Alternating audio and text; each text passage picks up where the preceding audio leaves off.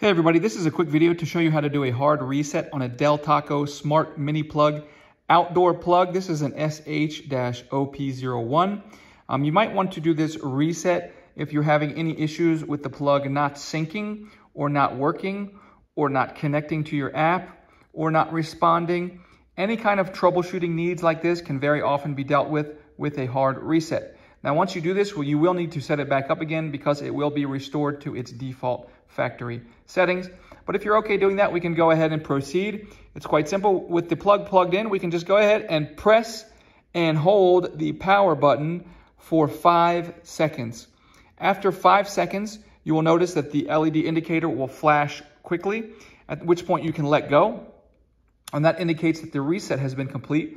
So the final step in the process is just to resync and reconnect this plug with whatever device you want to use to control it on.